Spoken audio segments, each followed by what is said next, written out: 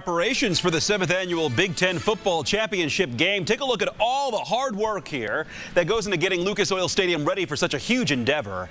This is what goes into painting logos on the field ahead of Saturday's big face-off between Ohio State and Wisconsin. And get this, the workers actually don't literally paint the field. They unroll huge sections of turf with patterns already painted on them and then carefully place them down so they seamlessly fit into the other parts of the turf. A big job there. That's a huge job, a big undertaking. But they do a great job at it.